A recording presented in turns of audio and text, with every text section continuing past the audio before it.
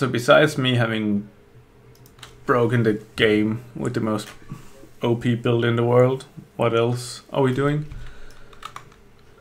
I didn't want to spend gold upgrading because I didn't have a lot.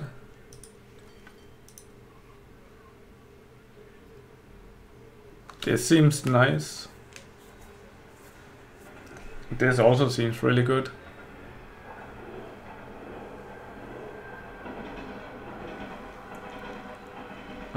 That seems kind of crap. I'm just looking at the gem slots because if it doesn't have blue, I don't think I care about it.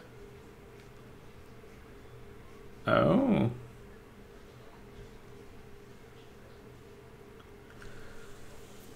What are my current gloves?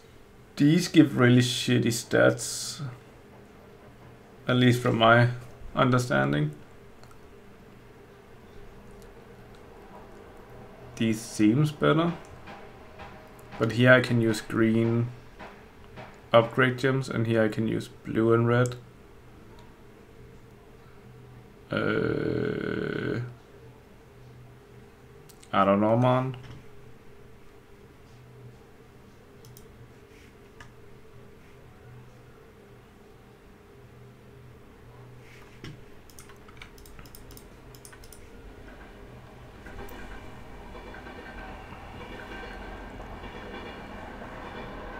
This gives a lot of energy shield, then I become immortal. That seems fine. Maximum energy shield also seems good.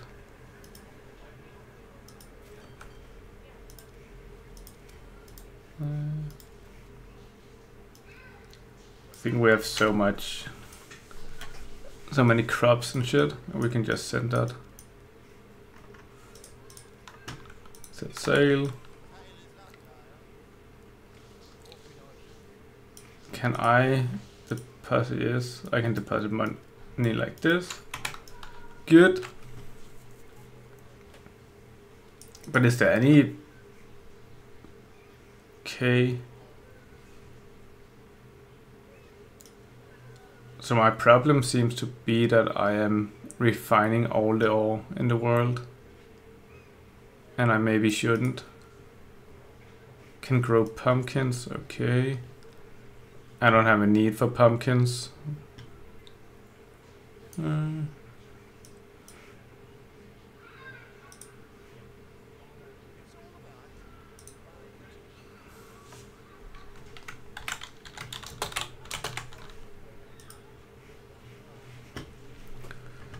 Okay.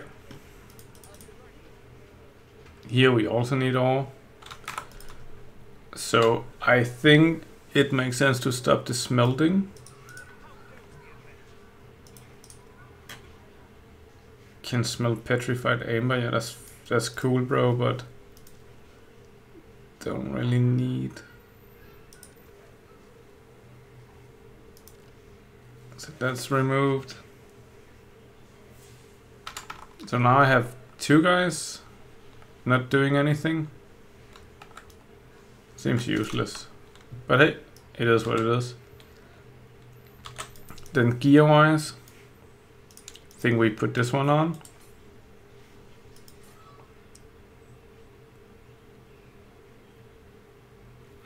So we doubled upgraded that one. But if we do this, frost blink, put it maybe there.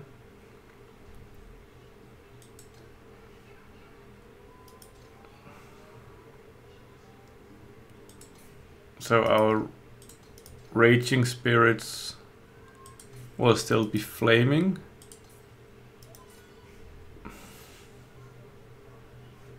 And I think we can, it's not ideal, but then we'll increase the speed of our skeletons.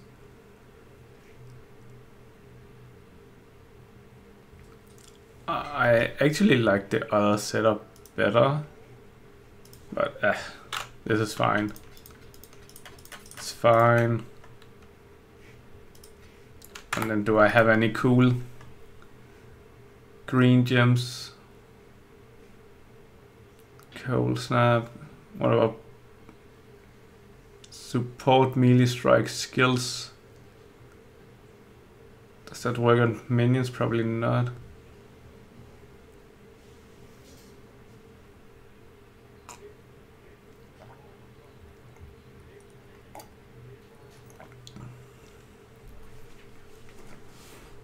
I don't know, this sounds cool. But there's no slot to put this in. Does that mean need to do it like this? Then I have fireball. Oops. That's fine, I don't really care about fireball.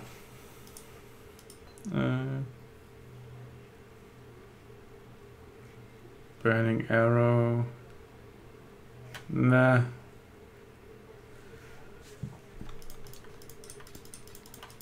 There's not really any of these gems I think sounds cool. Let's not waste our time on that.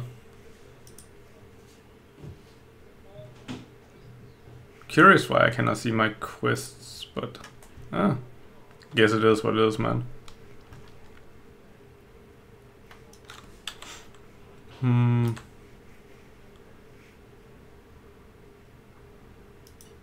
Search blah blah blah something for.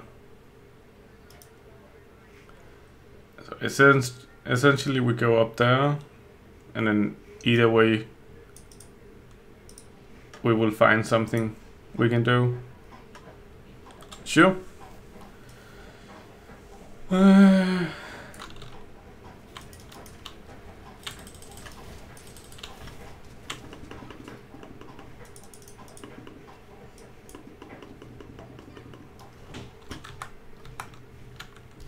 I still haven't really figured out how to move my spells around. So they will still stay on their default place.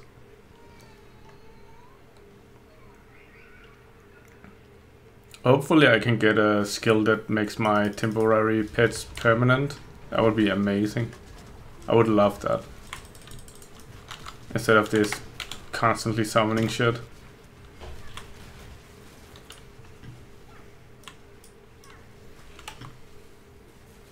What is this box down here?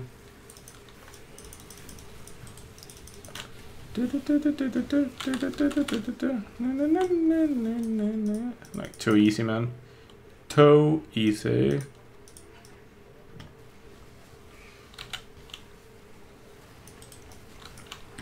I like the concept that Diablo is trying to do now, where it drops less loot, but it drops, like the loot that actually drops is, in theory, at least more interesting, or that's the goal they're trying to hit.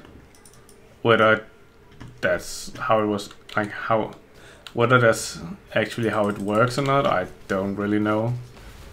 But I like the idea. It's a good concept.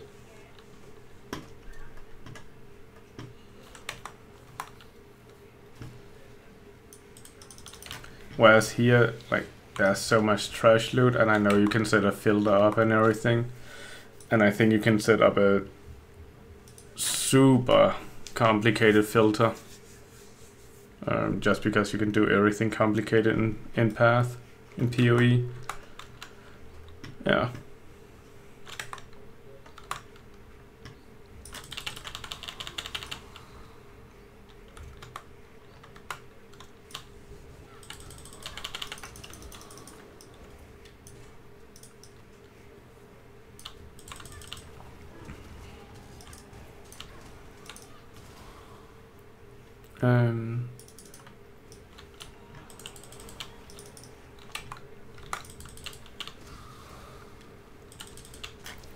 When I was younger, I really wanted to work in game development, and I remember one time I applied at IO Interactive here in Copenhagen as a QA developer, because that's almost one of the only entrance jobs which exist. And then you can use, like, you have a chance of trying to transition to different roles after a while and so on. So I went to the interview, and they had me do a test, so they sat me down in front of an Xbox and I had to play, I don't remember, Kane & Lynch or something like that. And at that point, that was before I kind of admitted to myself I needed contacts. So for whatever reason, I wasn't sure how developed the game was. So I was testing the game for 30 minutes, and then afterwards they wanted me to write like QA, like try to write some QA descriptions or whatever, without any guidance or info on how it's supposed to be done. To be honest, that seems relatively normal in the gaming industry, where you don't really teach people or mentor them or anything, because the people wanting to work in game development, there's a lot more people wanting to work in game development than there's jobs for game developers for any position. So I played the game for 30 minutes and I just got stuck in this bar they had, and I was like, oh, there's something wrong here. So I just tested every fucking thing inside the bar, but I never made it outside of the bar, and I have no idea if I was supposed to go further than that or not. But I started shooting bottles in the background, and I started jumping on people, and I started shooting people, and like I tried to interact with everything and just to try to test something, because what the fuck are you gonna test inside a bar?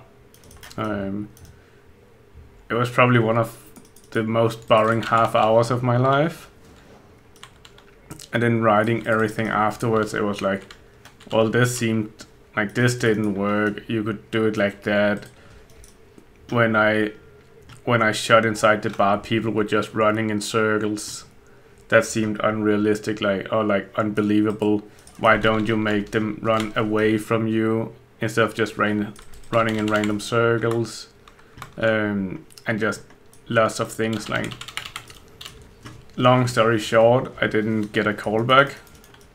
They also didn't tell me, like, they didn't give me any pointers to tell me why I failed. I was also so young, so I didn't ask. It was just, I think at that point I was just embarrassed that I didn't do better, which, I don't know, is also one of the triggers for me realizing I need contacts. Because when you cannot see what's on a TV relatively close to you, like that's a hint.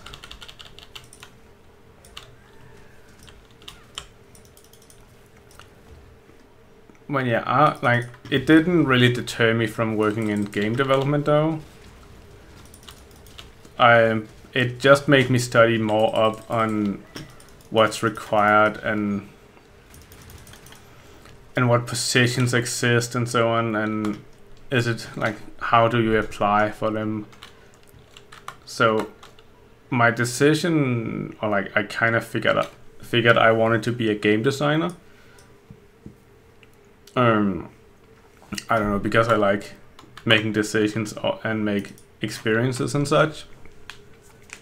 But I also read that it was close to impossible to get like an entry-level job as a game designer. So based on that, I was like, okay, then it doesn't even make sense to try to apply for jobs. Fuck that. So what I did instead to become a game designer was that I made my own company, because I had a developer background. I was a full stack developer at the time. So I was like, yeah, well, sure, we'll just make our own company and then earn some money doing like enterprise coding or enterprise development, normal coding shit, and then make a profit off that, and then slowly funnel money into like a savings account for our game development, and in between clients we could do games as well. So we did that. Like, we jumped out straight after our bachelor, me and my buddy, made our own IT company, started doing shit. It was not as easy as I had thought, naively. It also wasn't as hard as it could have been, to be fair. Like the first year we didn't make any money, like at all, because at that point we were actually 3 guys, and it was like the 3rd guy's responsibility to get clients, or that was what we hoped, and then me and the other developer dude, we would deliver like the projects and do game development. But no sales really came in, and we had we had 1 client from our bachelor days. We started working on clients during the bachelor. So we had that client still, and they wanted minor things here and there, but it wasn't anything big, and the hours was too cheap. Not ridiculously cheap, but not expensive enough to actually make a saving. Maybe if we had worked full-time on them for like a long period of time, it could have made sense. But for minor projects, it just didn't really make sense. But we got some experience and some money here and there, and something to write on the company resume, and a little bit of word of mouth. So after a year of not making any money, I think we decided to, like at some point we decided to get rid of the 3rd guy, because it really wasn't creating any value. And it was demotivating having a 3rd guy who didn't bring anything to the company.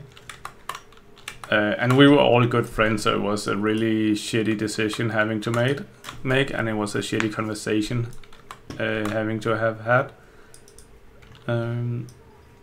But yeah, we did it. We bought him out, and I don't know if everything was good, but at least everybody kind of moved on. And then, yeah, as time went on, our strategy was just to survive, essentially. Because as long as the company survived, we had more time to find more clients, and all our clients kept coming back to us at least. So we never lost a client during that time. They were always happy with our work, and they kept coming back. It was just the prices weren't what they should be for us to make, like for it to be a really interesting job. And it was hard to hire people on those salaries. So we just worked a lot ourselves, and because of the prices and so on, it was also not really realistic to put anything into savings to do game development. But as time moved on, one day we got this random fucking email where I was like, this is 100% a scam, like this doesn't make any sense. But it was basically a guy who was like, hey, I saw your profile on one of the job seeking pages, or like work for hire pages, and I saw you guys do Unity too, and like I have a lot of ideas for games, and I want to do games, but I don't know how to code, and I cannot do graphics, and I don't really do design, but I have some money so I can fund it. Like, oh, okay, that sounds interesting. And then like the conception, or like our perception was that this is like 100% gonna be a waste of our time. This is not gonna be anything. Like, who the fuck just makes a post like that? It's weird. But we also wanted to do games, right? So at that point we were like, yeah, well, if it's a scam, then, or if it doesn't really mount out to anything, who cares? Then we wasted like 30 minutes of a meeting or something. Like, it's not the end of the world. So we actually set up a meeting with this guy who sent a random email, and we set up the meeting for the day after. So we went and met him at this cafe close to our office, and he was relatively young, not like a couple of years older than us at the point. and he seemed nice and everything, and he wanted us to do a demo or a prototype for for an idea he had, and we came up with a price which was higher than our standard, and it was a good price for us based on the work that had to be delivered, and it was a good price for him as well. So by the day after, we actually had a contract signed, and now we were game developers. So it was, what the fuck? It was really weird how that like went from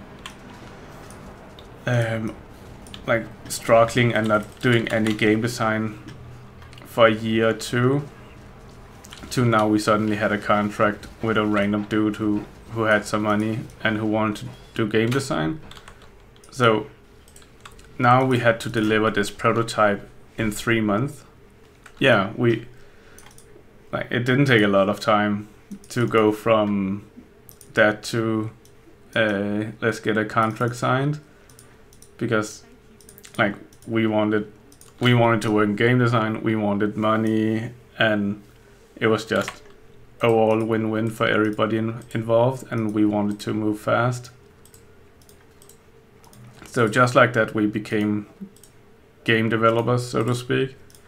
And then like when we started development came to game design, what the fuck?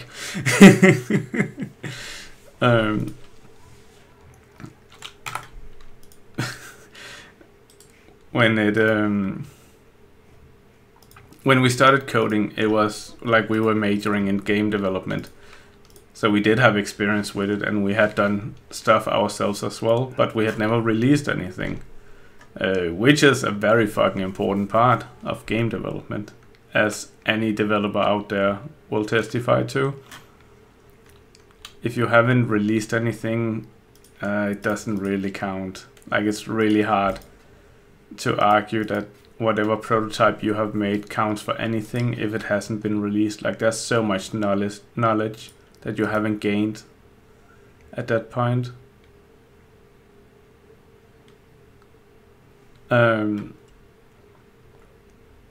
This seems good.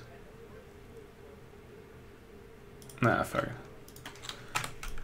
But so now we had 3 months to actually deliver this prototype we agreed to, and it was a relatively fluffy contract, if we are all being honest. As you might have guessed, there weren't too many lawyers involved in it, so it was a very much like a nod and a handshake. What the fuck? That's a lot of access. So we set about to deliver this prototype, and we delivered it in 3 months, and he was happy with it, we were happy with it, and then we agreed to expand the prototype to a proper game, and build on top of it, make it bigger, make it better. And that's where shit started going downhill.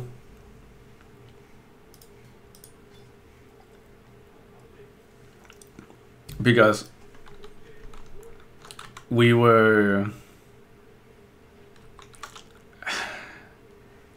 I don't know if arrogant is the right word to use here, but we were definitely inexperienced, and we underestimated, or maybe we overestimated our own abilities. So our logic with a lot of coding is like, and a lot of projects were that of course we can deliver it, like if it's possible we can deliver it.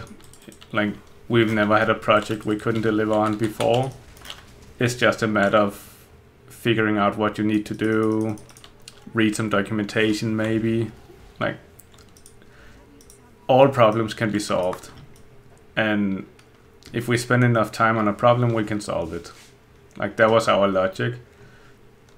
So going into it, like going from a prototype with basically no graphics and just a proof of concept to talking specs with the client, where it's like he wanted everything in the world, and maybe it's fair to mention it was a mobile game. This will come in relevant very soon. He wanted basically what's Unreal Engine 5 graphics today for everything, and he wanted everything to be like super pretty and super cool, which is understandable. And we didn't have the experience to tell him, no, this is unrealistic.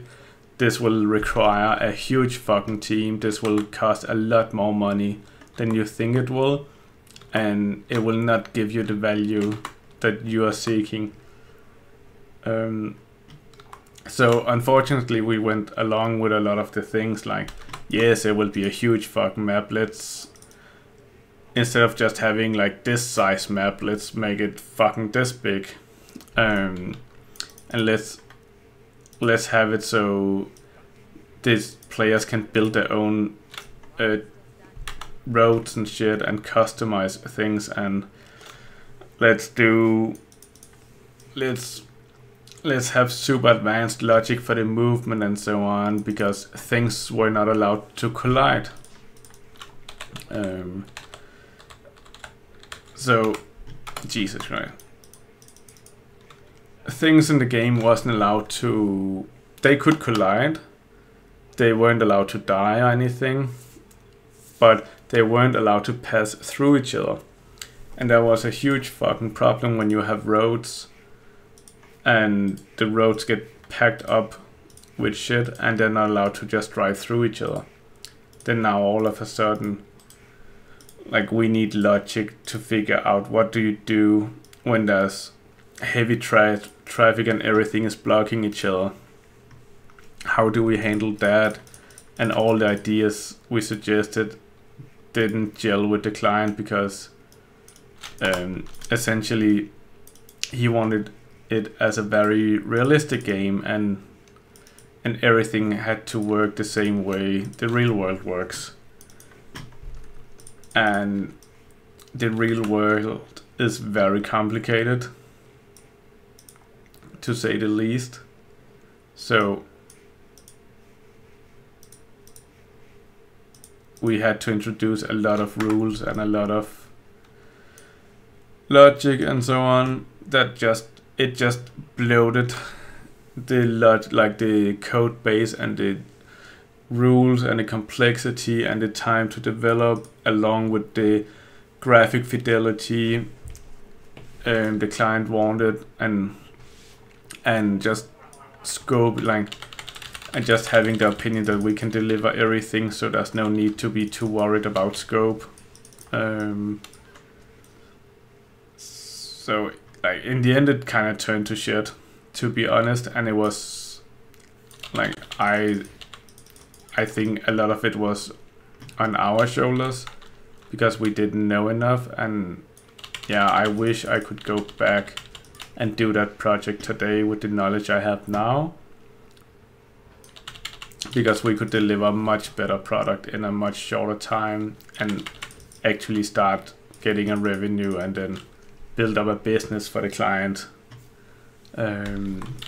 Yeah, but live and learn. In the end, the big game with Unreal 5 graphics didn't really turn, like, we made a lot of things and we ended up scaling the team to, I think we were 8 developers, like including artists and animators and so on, working on it at some point, including myself, which was a lot, going from like 2 people not doing anything to having to hire and manage 8 people doing game development and trying to understand 3D and how does that work and interact, and what does a 3D artist need to deliver so a Unity developer can implement it properly, and how do we keep performance high while delivering really pretty 3D on a mobile device, and how does that work on iOS, and what do we need to do different on Android, what problems are there here and there. what is the easiest way of maintaining UI, for example, and update icons. And there's a lot of headaches that goes into game development that people don't understand, and it's not like you're not supposed to understand it either. Like, I don't understand cars either, mechanics, and I don't want to. I just want to pay someone to get it done. But shit takes a long time, and the budget and everything can bloat really, really fast if people aren't on top of their shit. And a lot of the time it's hard to stay on top of the shit because you don't need to just know one part of the process. You need to know how everything works together. Like I said, how does artist works for development, and how does the development choices affect the artist? How does the pipeline for art actually works? And if you choose this pipeline, how will that affect performance and everything else and so on? Hugely complicated. It's a huge shit show. But in the end, we couldn't deliver on the promises to the client. And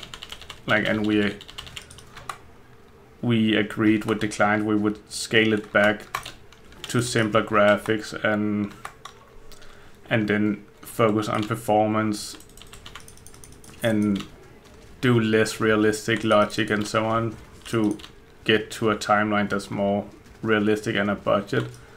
So we started focusing on that, and then after a month or so the client was unhappy we hadn't remade the game with the new graphics and performance yet and so on. So we decided to can that project and then split it up and make 2 other smaller games with all the assets and things we had made. So we never got to release the big game that we initially set out to make with this client, but on the bright side we did get to release 2 smaller games, which kind of captured a lot of the essence and the like the spirit of the bigger game. So I'm happy with that. I think we made some nice smaller games. Yeah, but after that we also agreed with the client that was the end of our adventure together, and we would go our separate ways, which honestly was the best for both parties, because at that point we had there had been so many conflicts and just unhappiness all the way around that it was a very unhappy work environment, I guess. And there was just there was too many discussions and frictions and so on for it to make sense moving forward.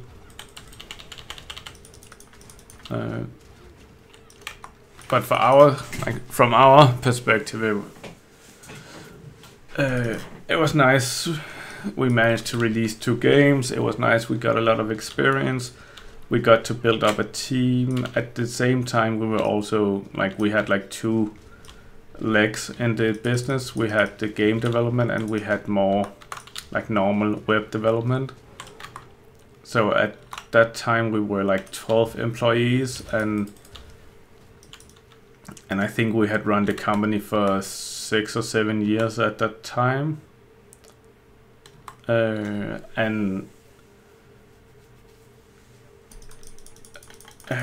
around that time we sold the company to another consulting company, and then we had to learn to hand over the team and integrate with their rules, their systems, and hand over projects, move our developers onto their projects and so on and so on. It was also a fun experience.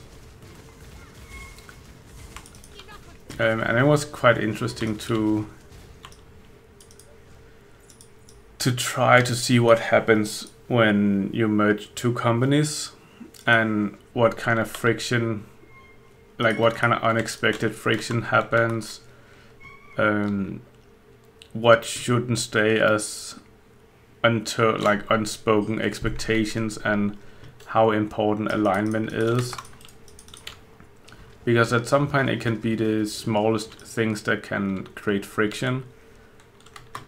It's like, of course it was them who acquired us, so, and that was the agreement and so on. It's so it was them, like it was their, like our new parent company who had final say in everything, which makes completely sense. Like that's what they paid for. Yeah. So it was quite an interesting journey, like building my own company and going from just being a new developer out of uni to building my own company, having a team of 12 employees that I manage and find job for, and doing game development, doing web development, trying to network as hard as I can, reaching out to everybody, like, yeah, doing way more than I ever expected I would do. It gave me a lot of good experiences, and I have a very broad knowledge base at this point. Also because during those 7 years where I had my own company, I was fortunate enough to work 100 hours a week. So I got a lot of experience in a lot of random roles, where most people, they just get a lot of experience in 1 or 2 roles. But I have so much experience as like Scrum Master, Product Owner, Agile Coach is kind of the same thing, and then Project Manager, Developer, Game Designer, UI, UX, Stakeholder Management, like Business Management, Leadership, blah blah blah blah blah. Like the list is quite long, too long. But it has given me a lot of knowledge and a very wide perspective whenever I consider and encounter problems.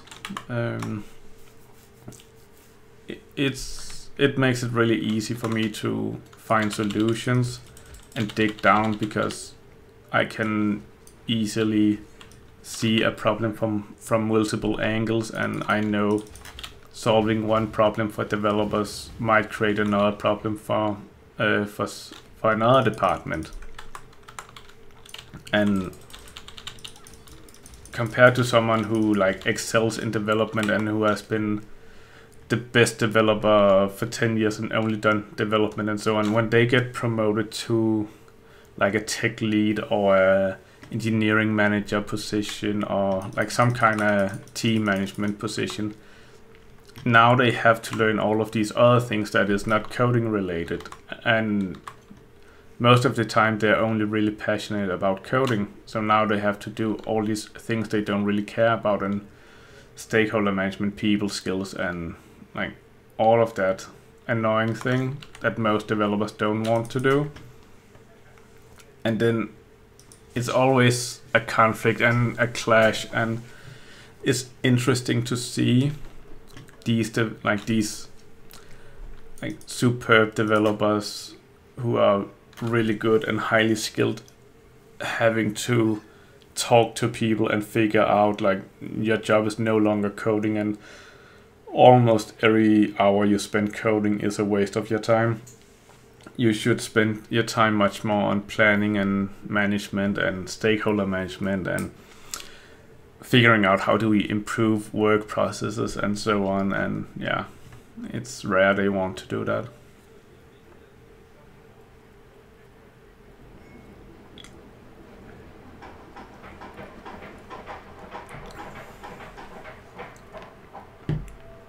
Any of these, like, I'm just reading titles at this point.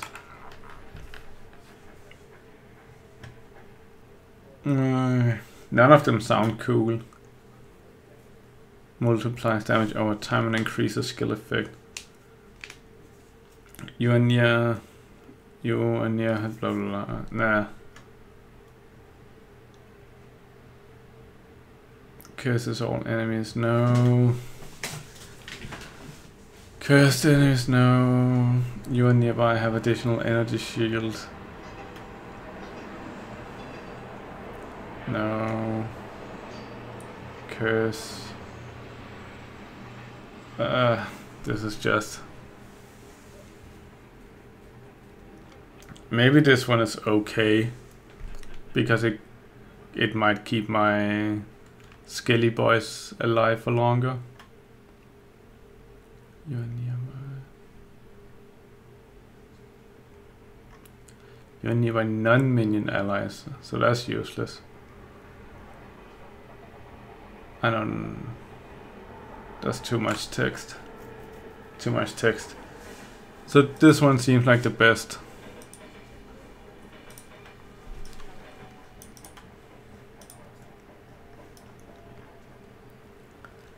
Like, to some extent, we started our game studio when I was reading, when I was getting my AP degree in computer science, because part of the exam we had there was that we needed to go into, like, what is it, like internship or something like that, and you could either go intern at a company. And like, I was a bit of a slacker, so I was too lazy to go find a company to intern at. So the alternative was that you could intern in your own company, like your own theoretical company. So me and two of my friends that I lived with at the time, we just decided to intern in our own company, because then we didn't have to go out and do anything. It seemed super simple. So we found a name for the we got a name for the company, and like, you were supposed to take it seriously as if you actually started a company. So we did that. We did take it seriously. We got the name. We did. Where's this? The slums. Where do I go into the slums? Blah blah blah, we got the name, we did everything. So the first 3 months we were committed as fuck, to be fair. We would spend, like, we had, okay, so we lived together at the time, and we had put our computers in the living room. So we were sitting right next to each other, like 24/7, and we knew what each other was doing and so on. And we have fixed work hours, like we would start work at this time and we would work. I think we had agreed to only work 6 hours a day. But we always worked more than that, and we produced so much in that time. We were very focused and very concentrated. I was doing art for the game because we needed someone to do art. And the other guy who was better at art than me, he was also our best developer. And since it was a coding education, we needed some proper code, and I was fine not writing code, even though like that kind of put me behind skill-wise. But that's what we chose. So I was learning how to draw in these 3 months, and I was making the art and so on and so on, and learning how the fuck does that work, how do I split, how do I actually make 2D sprites, what do I need to do so they can be imported, how do I how do I work most efficiently, and how can I make my own life easier as an artist all of a sudden, and so on. Anyway, we produced a lot of shit. We actually got really, really far with the game, and we were like, okay, we're gonna finish this game in like I think we had like 4 or 5 months. Like we had 1 semester where we were interning, so it was like we're doing well. We are really doing well. So at that point we start having to write the report, like the exams report. And then we meet up with the Do I need to read this? Okay. 2 seconds. Physical damage. That seems worse. Then we meet up with our advisor, I guess it is. And he tells us, yeah, now you've gotten so far and so on. So now you need to start writing the report that you need to hand in. Cool, no problem. We have a lot of code we can write about and so on. And then he said the most demotivating thing we've ever heard was that anything you've made so far, you cannot include it in the report. And we're like, what? But we're almost done with the game. Like, there's not a lot of things left to do. So if we cannot include this, then what the fuck are we gonna write about in our report? It doesn't make any sense. But rules are rules, that's how it is. And then we just immediately lost all motivation, and it just went from us working diligently, being super dedicated, to us doing fucking nothing and not working on the game or anything. And we just all slumped down into some kind of mini depression or something. And then we got closer and closer to the point where we actually had to finish the report and hand something in. And then we just kind of agreed, well, we haven't really made anything new. And honestly, they don't know how far we were with the project. And neither does the, like, I don't know what it's called in English, but like, there's an external teacher coming in to check our exams in Denmark. So it's not only the teachers we know, but there's an unbiased teacher there as well. And they have no fucking idea what's new and what's not. So we just wrote our report based on the thing we had made in the first 3 months, and we were told we weren't allowed to include. And yeah, I wrote most of the report because I'm good at writing those kind of things. And the others were really not interested in writing those kind of things. Like our main developer, I had to force him to write like 2 pages about the code just so he had something to talk about during the exam, because otherwise I feared he would really he wouldn't know what to talk about during the exam, and he wouldn't own any part of the report, so it would make it really hard for him and it would hurt his grade. But it was a fucking drag trying to get him to own any part of that report. But I forced him to do it, and I whipped him into shape, and it got done. And we handed in the report, everything was good, and we actually got like, I think we got an A on it. And like I got a higher grade than the others because I'm better at presenting and reading a room and saying the right things and so on. So I think they got a B and I got an A. We were obviously graded individually, like shared grade on the report, and then the presentation is individual grade. So back then we already had the company and we wanted to continue. We had a game, we had an IP. Yeah, so the game company kind of already started back then. How do I get here? Like, am I just completely missing something? Or am I supposed to go through the crematorium? No, I'm not. Then I don't know what's going on here. So this is blocked, that area. And this area is blocked too.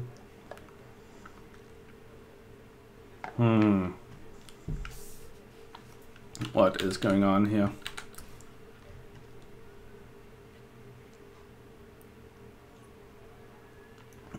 And I don't think I saw anything over here where I came from.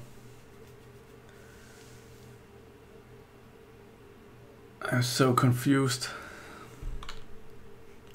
Then maybe there's something right here. That would be annoying. Or is it this? Is it that little door? Okay, wasn't here. I don't know if that's good. So I came out of there, I guess. And then it seemed like I have to go through there.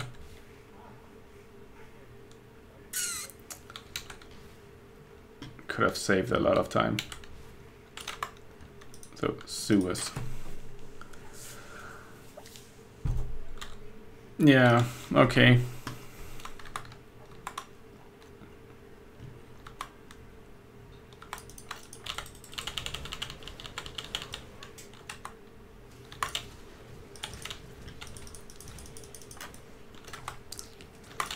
I've worked on so many like random projects and like for clients and just personal hobby projects. I've worked on tax projects and like publishing things, portfolio management, like stock brokerage, investment and such, and like city planning, games, obviously, different kind of games. We also did like game development consultancy, so we were hired into different teams to help them like when they needed extra resources for a short amount of time and didn't want to hire someone or couldn't find someone to hire with the right skills. We worked on projects for like the Danish train, like national train organization, whatever it's called. A lot of random things.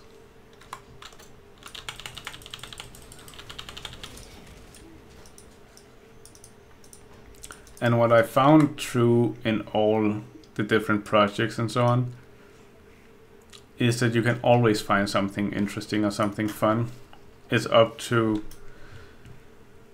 yourself to make it work fun in a lot of ways.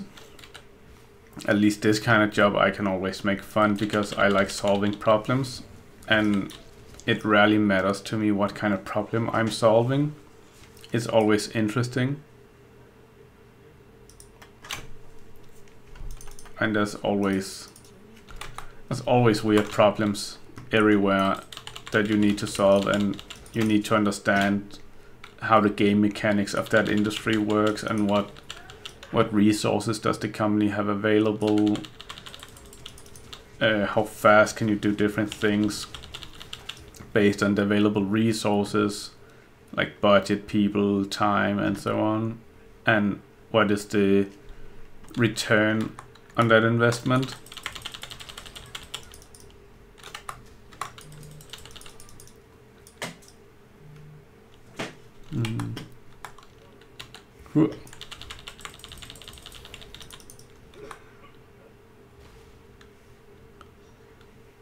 Wait. Am I supposed to... So this is just a dead end.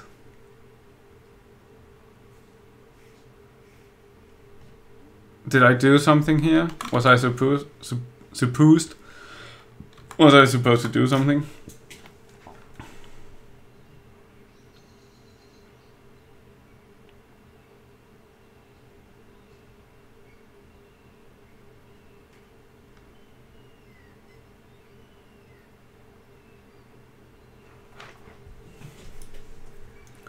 Okay. Oh. What the fuck is a hideout?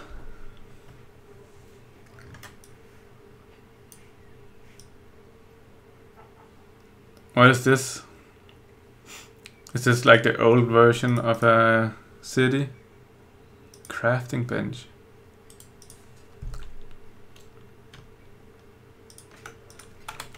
Like, I don't understand what we're doing now, and how is a hideout different? Editing. Jesus Christ. This. Use the crafting bench in your hideout. Okay. It must be this one. Increased movement speed. That sounds decent, to be fair. I guess the easiest would be to make a shield or something. Are shields the only thing I can have offhand? Yeah. It has maximum mana and mana regeneration. Gee, okay. At least I don't have to worry about all of that. Remove, okay. Intelligence. Evasion and energy, blah blah. Increased energy shield. Max mana. I honestly don't really use that much mana. And 17 to 22. Okay. So what happens here? Prefix and then suffix. Intelligence. Do I do this? Oh. Okay. So I'm not crafting a new item. I'm buffing an existing item or something. I think that's the way I want to look at it. So I can, okay.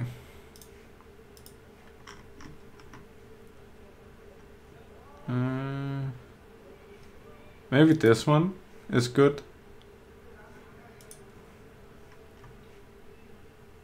Yeah.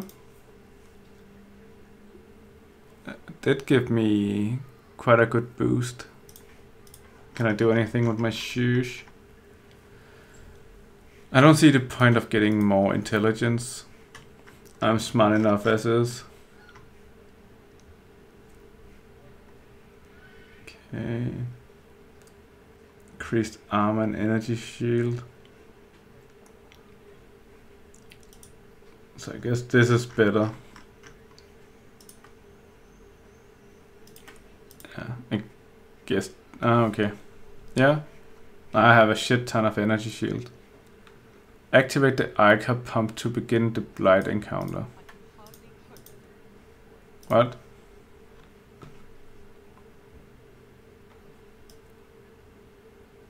Is that something I do in here? No.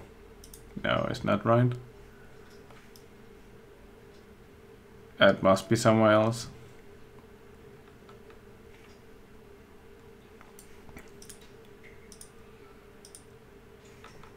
Okay.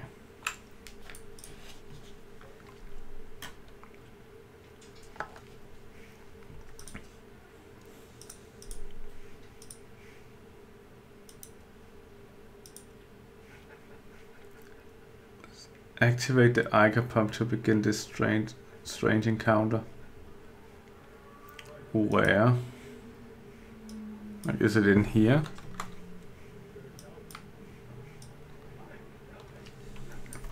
Is there anything?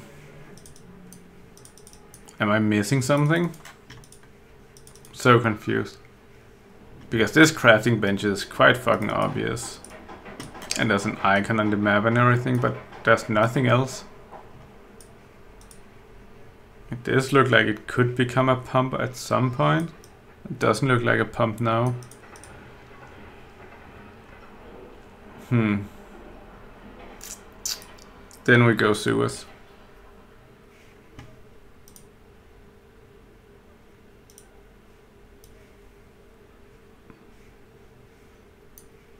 Oh.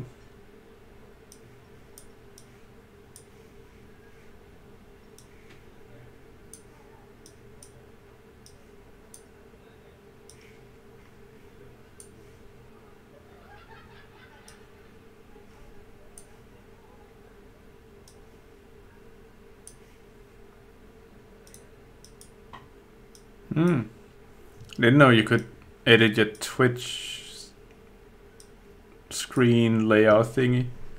That was quite nice.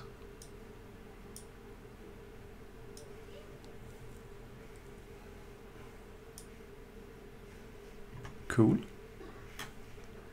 Device out there. Save layout.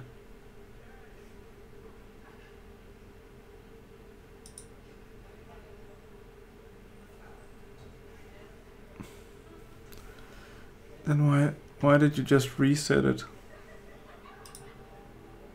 Edit layout. Just did all of this.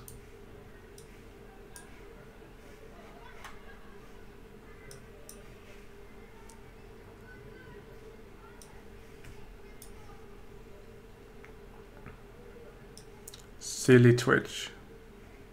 Silly Twitch. Okay.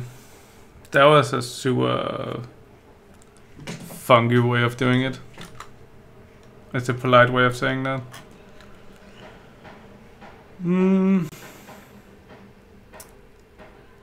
Hideout unlocked, yes. Strength growth, yes. Is it this one? Because that does look weird. Okay.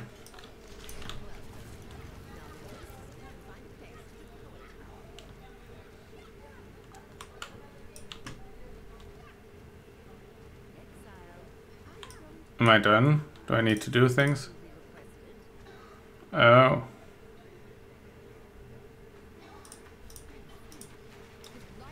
So it's a tower defense kind of thing? But who cares? I'm just gonna do the raging heads and then I'm gonna kill everything. Like, it's not gonna be difficult at all. Oh shit, they're down here as well.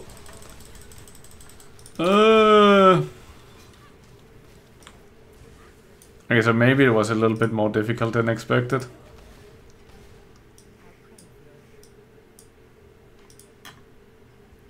So did I just fail that there's no do-over?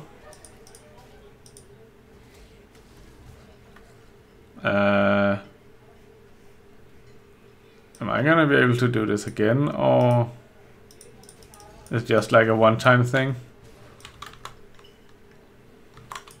Hello?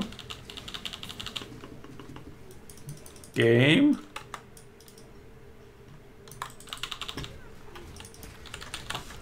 It's also unfair they came from two directions, like that wasn't obvious at all. That completely took me by surprise.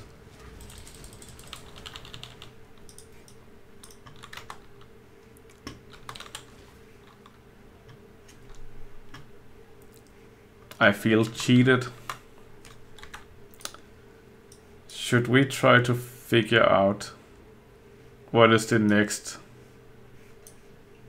thingy we're gonna go for? Maybe these two?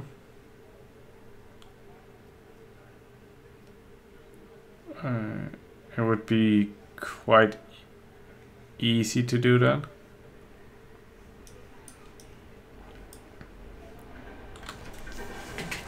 This one might be good too. Oh! I think definitely we go that one. Yeah. This one up here gives us more pets. And that's what I want. So that's most likely what we'll do. Lightning Walker. Boring!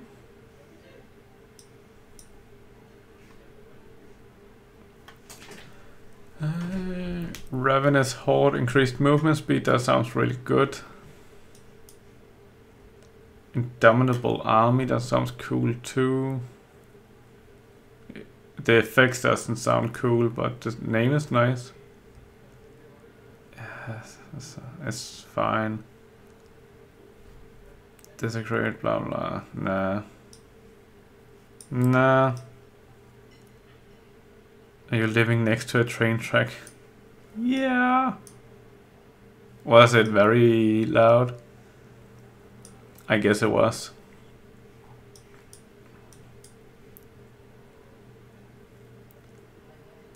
I was hoping most of that background noise wouldn't be caught by the mic anymore. It was fun background sound. Can you hear the annoying kid as well?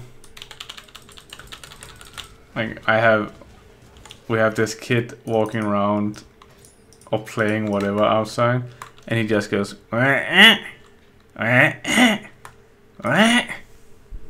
so fucking annoying.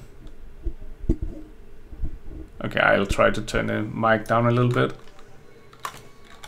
See if that's better.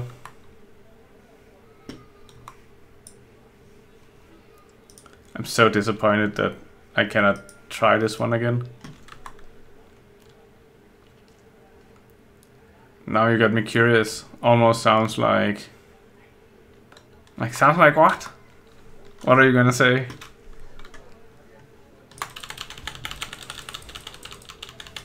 Almost sounds like someone getting hurt. Yeah.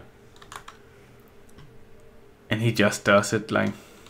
he does it random times of the day. And he can just do it for a long time. Undercity hideout.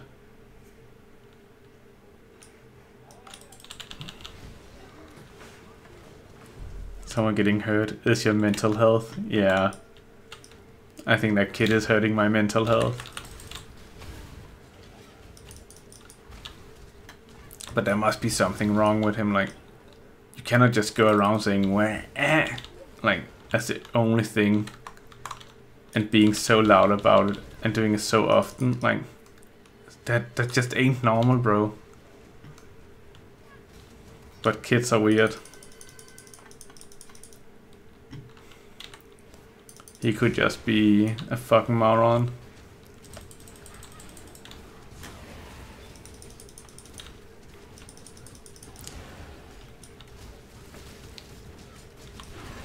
I remember as a kid sometimes you picked up a word or a sound or something and you thought it was the funniest thing in the world to just repeat that forever. And then that's the only thing you would say for a while, and I'm sure it pissed off like all adults around you that it was the only noise coming out of you.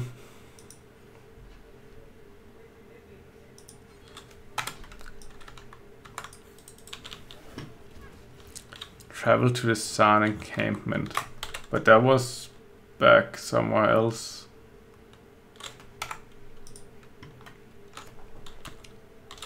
Fuck.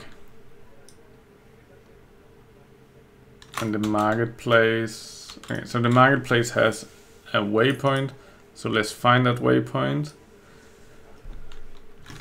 And then we might call it a day.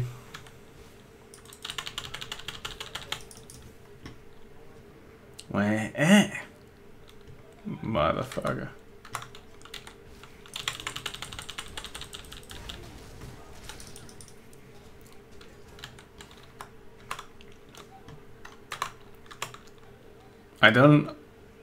I've been seeing this meme on Reddit about the shooter guy from Turkey or something, and I have no idea what it's all about. It just seems so random.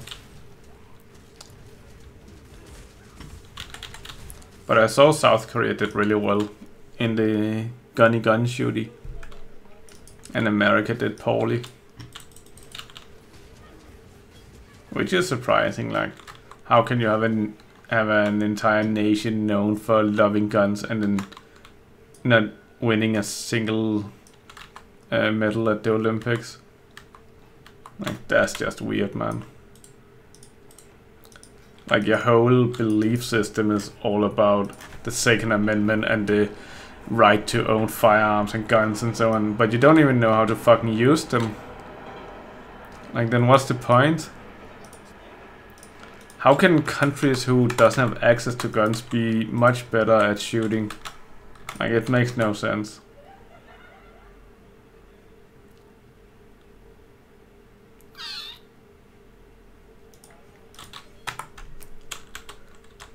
just weird, man.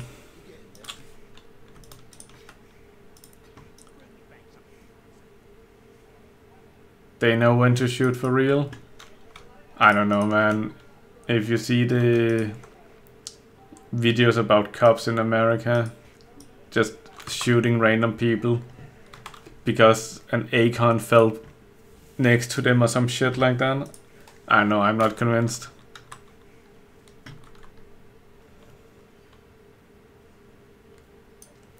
Oh, you mean the other countries? Yeah. Yeah.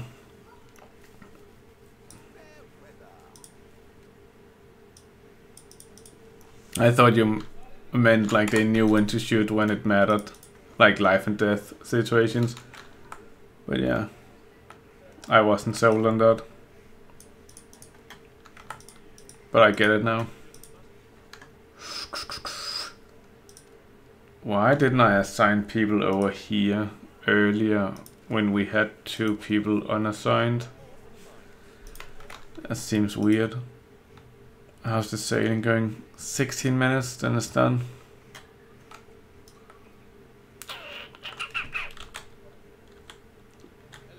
Yeah. Hello.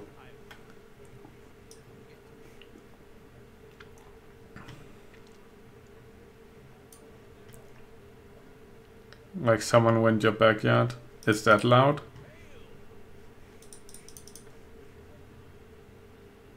Petrified amber. So that's the thing they're harvesting now. So I can upgrade that tomorrow. Then you can shoot, yeah. Yeah, the whole, what is it? Stand your ground law in Texas or whatever it is. Where you can shoot people if they force you to move yourself or something like that. Like, it's so fucking weird, man. Like, it's weird how the rest of the world does need guns to stay safe. It's yeah. Sometimes I think about that, man. Like, how come the rest of the world is so much safer and we don't carry guns all the time? Like, how does that work?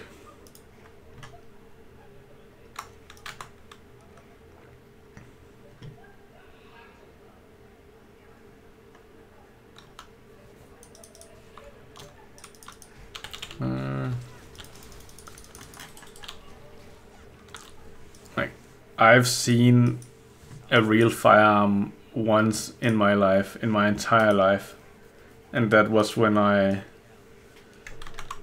had like a party as a teenager when my parents went home, and we threw a party. We invited some friends, and some of them invited some of their friends, and it kind of became people who I didn't know. And then one of the guys who came that I didn't know, he apparently brought a gun and was showing it to people. And like, yeah, fucking idiot. But that's the only time I've seen a gun in real life. Other than that, I've never seen one, and I've never felt the need to have one. And I've always been safer knowing that people around me aren't carrying guns all the time. And just because I get into a complication with someone, if that happens, then the default answer isn't to pull a gun. So yeah, I like that. Seems nice.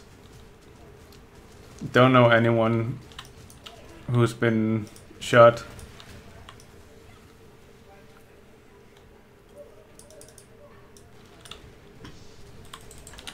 Fuck.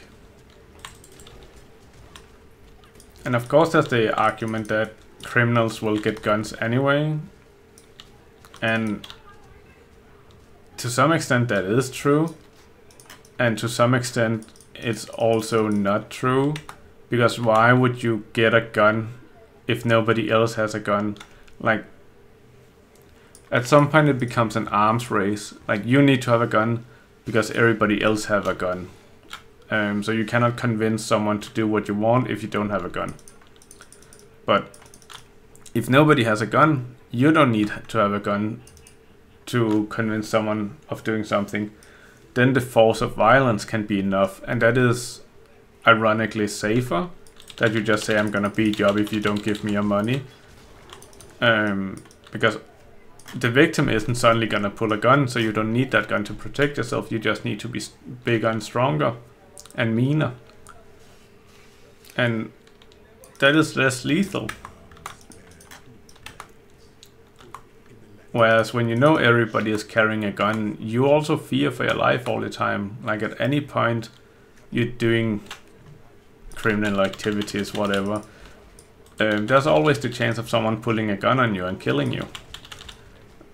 But like robbing a store in Denmark, for example, the cashier isn't gonna have a gun. Like they're gonna have nothing, and they're just gonna do what you say and be like, yeah, have a great day. I call the police, good luck, have fun. So they don't need that threat of violence or anything.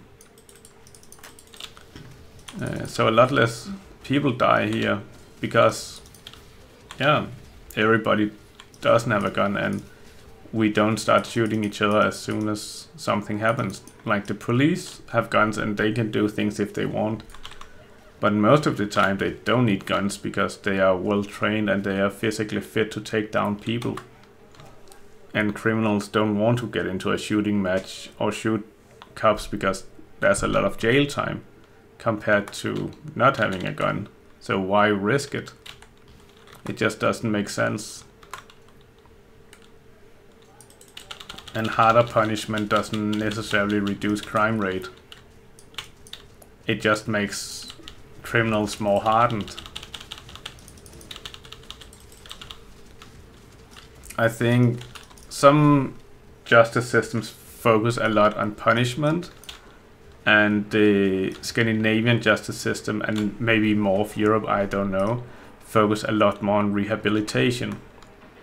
So it's much less about punishing the crime, and it's much more about rehabilitating the criminal to turn them into a productive, normal member of society, so they can start contributing. And personally, I like being part of that system. I'm seeing it working, and there's some good cases for it. And it also means we don't have as many like super hardened criminals and gangs to the same extent and so on. But it's not a perfect system either, because then you look at Sweden, for example, and as far as I understand, they're dealing with a massive like drug war at the moment, and some guys just fucking up everything. I'm not really too much on top of it, but yeah, it seems like a shit show. So essentially nothing is perfect, and I think it all depends on what your value system is and how you want to deal with things, and yeah, what your ethical compass or whatever, moral compass, yeah, points towards, or whatever you want to say. Okay, let me figure out what the fuck I'm doing here.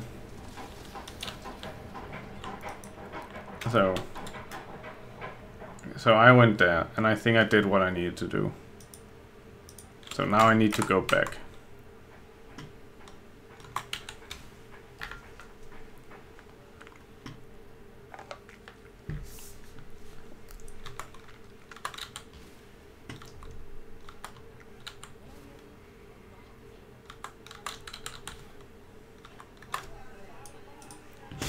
Ooh, skill points, or passive skill point.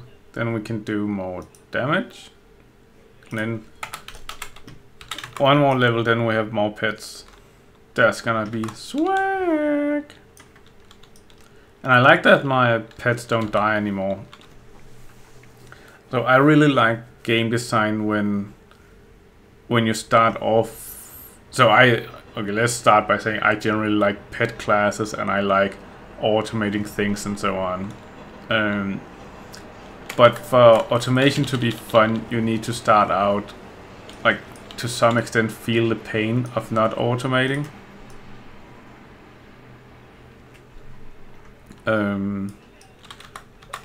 So you need to start out by doing things manually, and it shouldn't be too annoying, but it should be annoying enough so you want to automate it, and otherwise there's no reward for actually automating it. So I found it immensely annoying having to summon my zombies all the time because they would just die. 2 seconds. Okay, I'm on the right path. So I found it immensely annoying having to summon my zombies because they died all the time.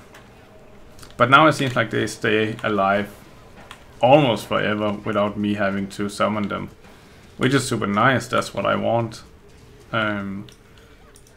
So I'm being rewarded by progressing and by playing the game and by assigning my passive skill points to things that enables or empowers my way of playing. So I think that's a really strong game design part of Path of Exile. And to be fair, I'm only 32, like I don't know a lot about this, but so far I'm seeing some really good choices and some really good balancing things, and I really like it. Most pet classes, because people usually have a problem with pet classes because people don't think having a pet do most of the work is as valuable as someone who clicks their own buttons. And I don't know, there's some kind of weird pettiness and justice, like internet justice, about that. Because then you can get into a discussion, then are melee classes superior to range classes because melee is more hardcore, you have to take damage or you have a chance of taking damage, whereas range is simpler and you can AoE better and so on. Like, then you get into all kind of weird talks. But essentially a lot of people usually agree that pet classes shouldn't be strong, because if a pet can deal as much damage as an active player, then players who are active, they feel cheated.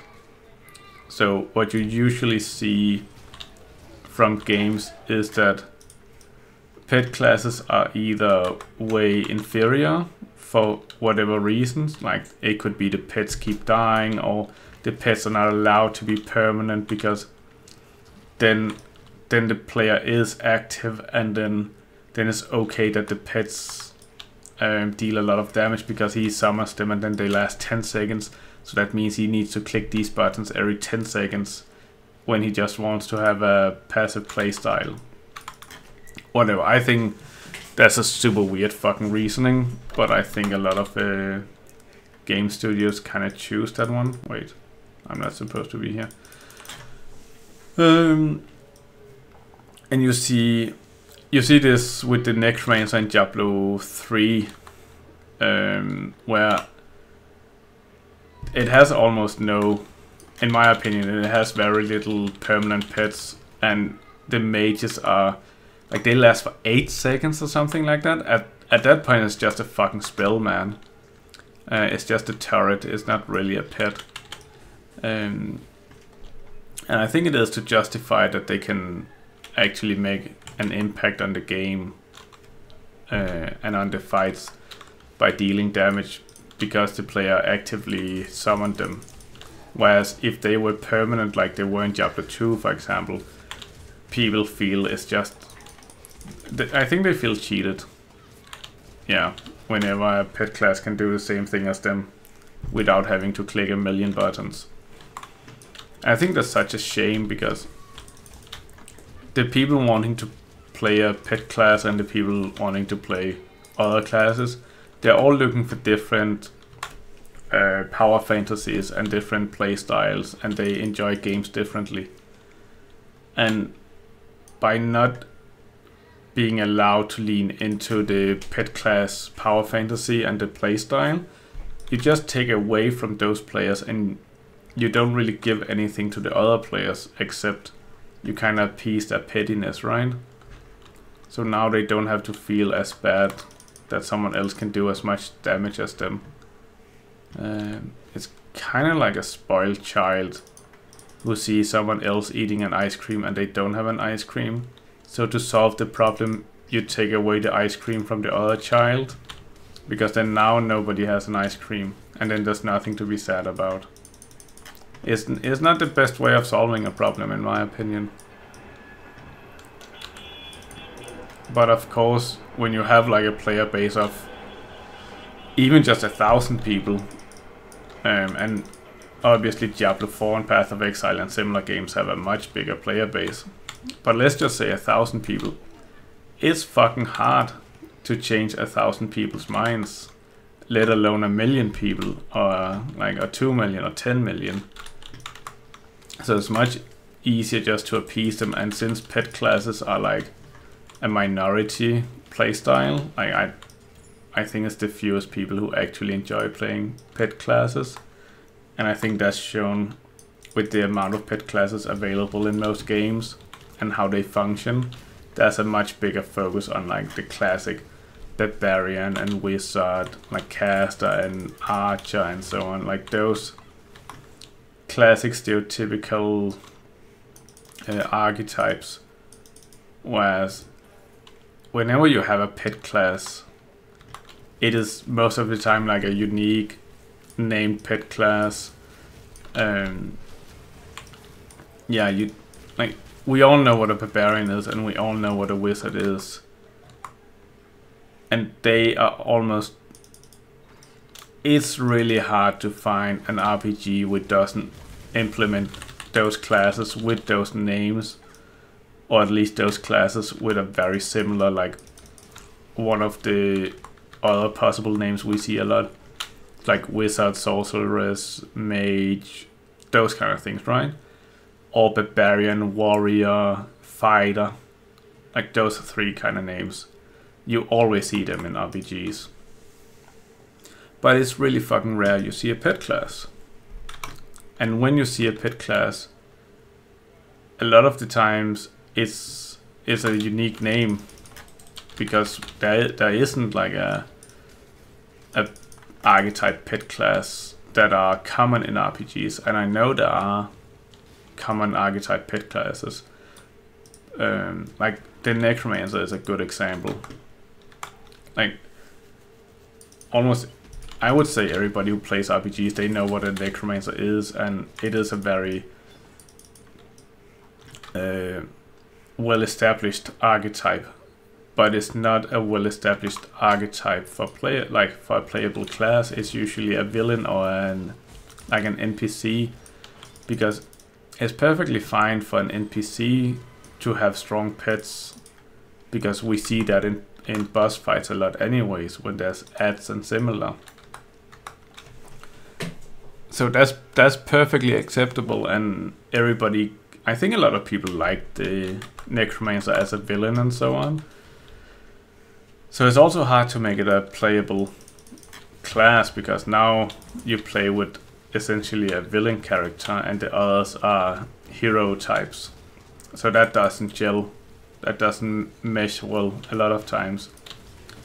Diablo has done that well with the lore, but I think I can understand why most other games don't want to deal with having to make unique lore or really work hard to get a minority class, so to speak, into the game. Like that makes sense. Because at the end of the day, it is really about how many people are you going to make happy by implementing this or that. And if 1% of your player base is going to play the class that you spent 10 or 20% of the time implementing, then that's not a good return on investment. Like, why would you spend time doing that? It doesn't make any sense. But you know people are gonna play Barbarian, you know people are gonna play Wizard. So of course you're going to implement that. I like these 3 slots And I think I'm going, because this doesn't, realistically this doesn't actually give me anything. Like it gives me +1 level to targeted gems. Yeah, whoop-de-doo. Spell damage, I don't do spells. Cast speed, meh. Then 19 max life, I have 600, I'm not gonna feel the difference. And then 19 maximum mana, I have almost 500, that's not gonna make a difference. So that doesn't really make a difference for me. Then increased spell damage, it's low. Physical damage, meh. So it has the same increased mana, so that doesn't make a difference. And then it has increased mana regeneration. That's gonna be nicer than the health. So we do that. And then I think I want to do this, and then I make them burny, but they also summon the phantasms. Cast an elemental. Oh yeah, I need to remember to use that. Summon skeletons. But if I make my zombies faster, because my zombies are permanent, then that's gonna be nicer for me, I think. Then it's not as important to actually remember to summon skeletons, which I forget all the time. And I don't think it's fun or interesting to summon temporary pets. That's not what I want to do.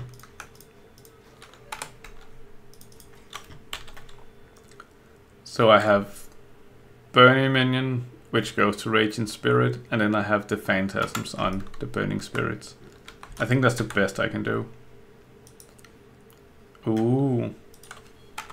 Now we're taking off, boys. Like, now we're peaking.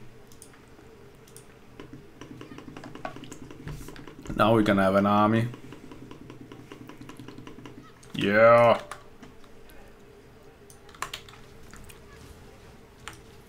So I have no idea what I'm doing down here now. There must be something somewhere. Whoops. Hey, a waypoint. And my sailors came back.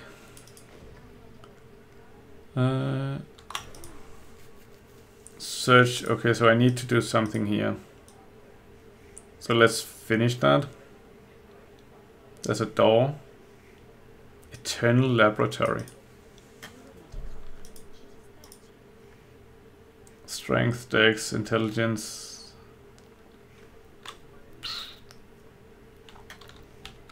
What is it? I don't care about intelligence, right? Gives mana and energy shield.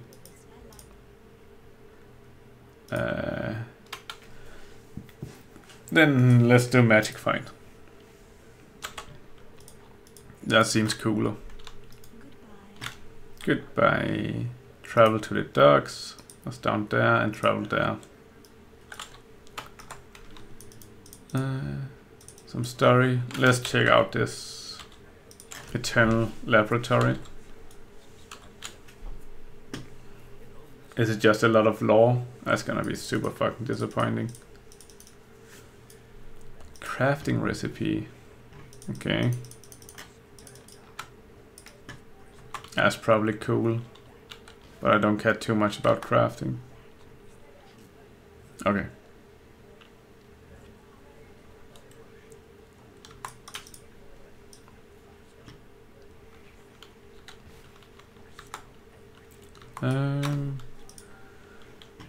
Want to go to the docks, so we go to the battlefront.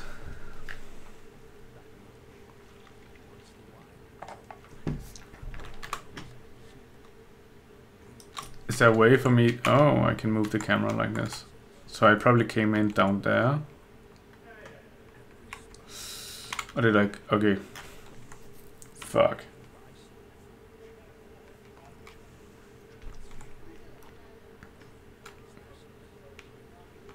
Where did I come in, boys? Did I go in here? Found that.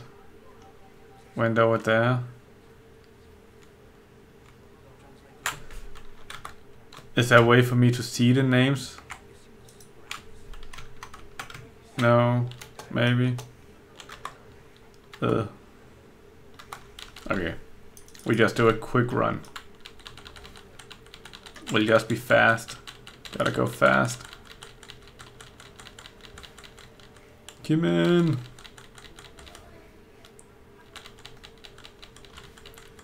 What is this? What is this? The ducks. Yes! Easy.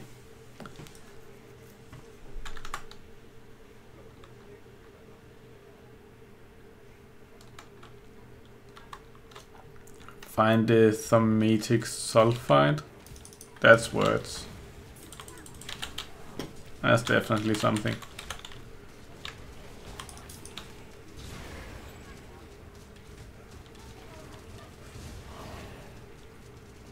Yes. Now we're cooking, boys. So strong. I think this is even more broken than our last broken build. This is just stupid. And it's only getting better from here.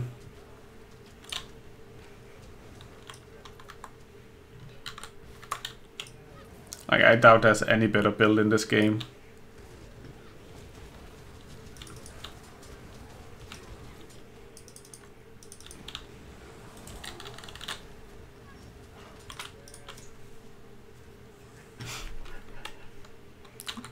What is this? Is that the thingy? Yes. Travel to the Solaris Temple. There's not a waypoint in here, I think. So...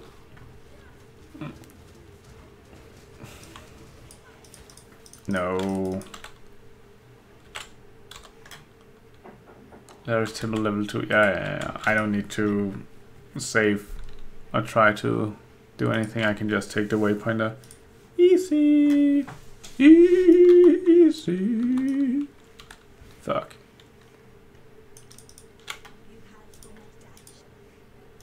What is that? A virtue gym is raging, blah blah blah blah. I don't know. Okay, so it's just a quest thingy. Travel to the sewers. We saw the sewers somewhere. Oh, okay. Easy. Then now we are at the sewers. Oh, isn't this just my hideout? Well, they called it Undying Blockade, but it died. That's not so undying.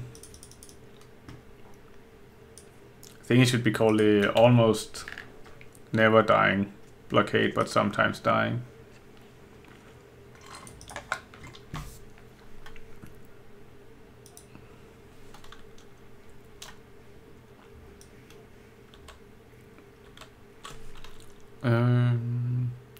What makes sense to do? The fuck is this bullshit?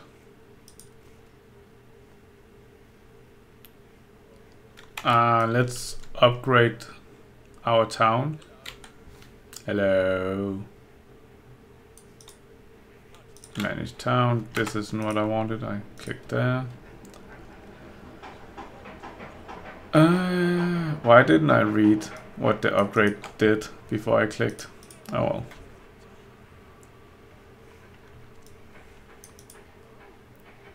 Okay. I need to identify some stuff. Goat hide boots. And a Yule. Oh, I had these here. I don't know.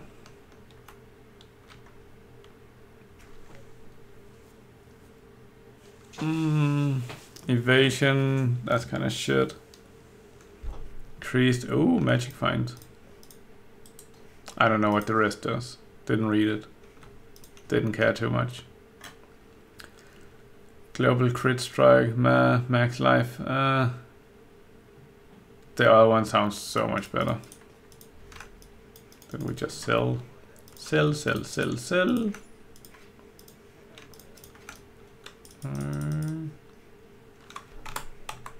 So, can you do anything yet? No. Can you? No. Can anything else do anything? Maximum that. But I need petrified amber bar thingy. Can grow pumpkins, don't care. But I have enough money, I guess. Jesus Christ, that was expensive. Phew. Ralph. I need to start smelting things.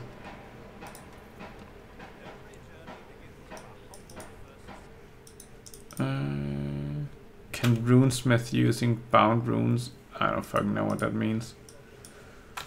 No. Smelting information, there we go. Need to assign someone.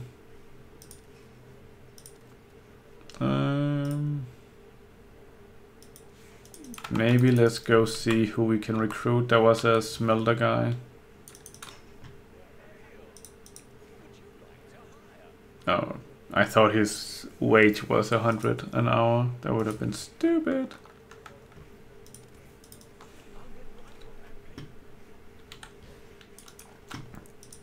So we assign you. You make petrified crimson bars because that's what we need. 1 every other minute. That's fine.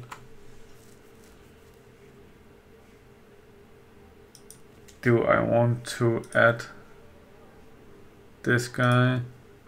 And then he can make orichalcum bars. Then I think I need more people doing orichalcum. Wait, what? No.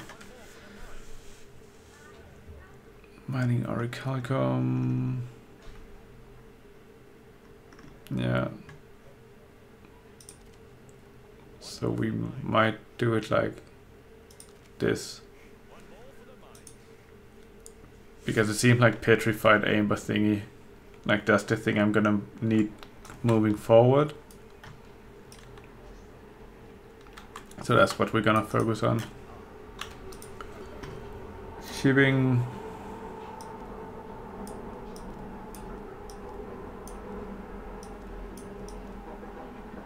I don't want to. I can sell. No. Did I assign him to do orichalcum bars? I think I did. Then I can just do this.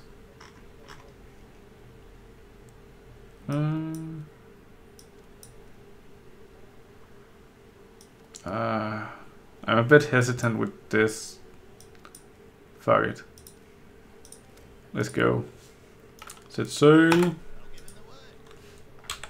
Cool. I think that's it for this time. Can we do this next time? Increase effect from offerings, accuracy. I don't understand what most of these things does. But I think we finish out this. Then we might do... Oh, this is nice. Yeah, these two sounds good. So I might do them. And then there was a golem thingy somewhere, right? Golem master. Here, golem commander. That might be good when I get a golem. No idea when that happens. But, sounds cool. Then what is the best way of getting up there? Would the best way just be to go through here and get it?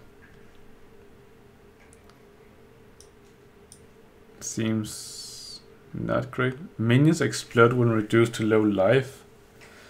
Oh.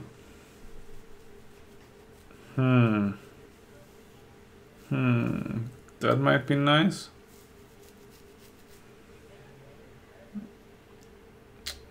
It's fire to surrounding enemies.